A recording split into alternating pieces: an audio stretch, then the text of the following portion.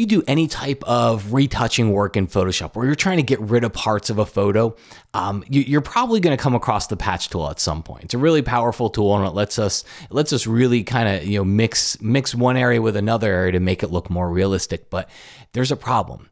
Sometimes it leaves behind a little seam, and I want to show you what you can do. It's kind of a hidden little setting here that will help us get rid of it. All right, so here's the deal. I'm going to grab my my rectangular marquee tool.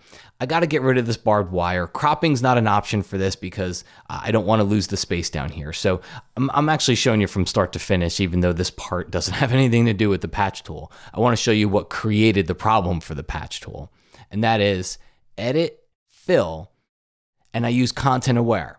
Content aware looks great most of the time, but here I'm going to click OK. And what happens is a lot of times it leaves behind these little blobs. All right, you can see them down here, these little kind of blobby, weird areas down there. And that's good. I mean, it got us really, really close. But most of the time with content aware fill, I always have to go in and I kind of follow it up with the patch tool. So what we're going to do here is I'm going to go take the patch tool. I'm going to make a selection. I'm going to click and drag it over another area. And you're going to see what the problem is when I deselect. See how it kind of leaves behind. You can kind of see a little edge there. You can kind of see a little edge there. I'm going to do it over here as well, and you'll probably see it even more.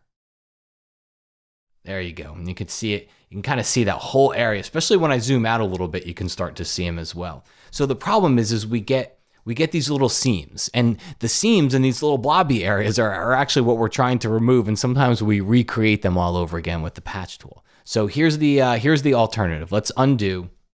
Let's undo, and you're going to see there's a diffusion setting up here. If you hover over the diffusion setting, it'll tell you what it does. It's not really helpful. So adjust the degree of diffusion. That's the hidden setting. It's not hidden, but what it does is it's not blatantly obvious right from the get-go.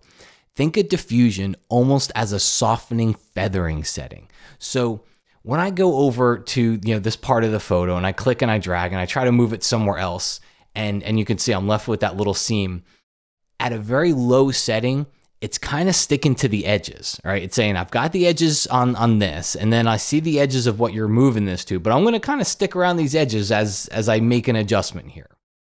As you increase the diffusion and then you click and drag, what you're doing is you're kind of telling it to use a little bit of the area that's around it, and it'll help blend those areas together. So you can see it did the job even just with 6. But if it doesn't, then you could start cranking it up to 7.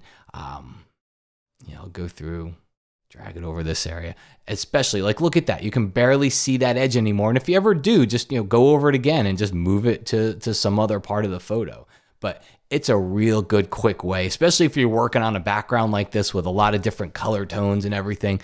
That's a real good quick way to go in there and even everything out. There are times where you might want it low if you're working in a very textured area, but in this case, it's a very smooth background, and we don't want to see those seams because they're going to be really obvious inside of this photo. All right, and I'll show you what I did to clean it up. I just grabbed the spot healing brush here.